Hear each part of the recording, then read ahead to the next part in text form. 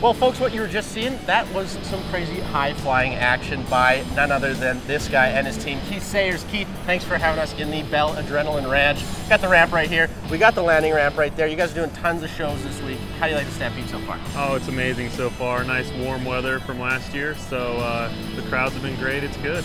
And you do so many shows. You do 6 shows a day. I mean, we just saw you, and you got to hurry away from this interview to do a show right away. Yeah, we get done with our show. We're doing like 54 throughout the 10 days, and then autographs, and then back to get ready for another one. So 54 shows, 54 autograph signings. By the end of the week, are you exhausted?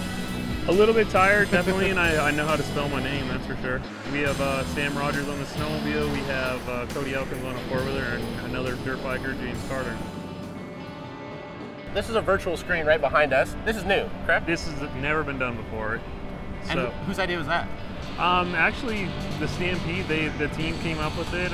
They kind of experimented with some 3D mapping and then decided we should throw some freestyle motocross involved in it, and here we are. Puts on a really good show. I know I got to sit in the stands and watch it, and I was very, very impressed. And you also built the ramps, right? You guys are traveling with your own ramps and putting them in these arenas. Is this one small? Is this one big? Give us a little yeah, here.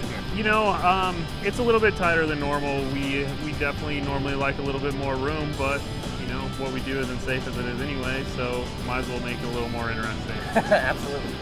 Thanks so much, Keith, for taking the time. Good luck in this next show. I'll be watching from the back, making sure everything's going great. Awesome, man. Thanks Cheers, for Keith. having me.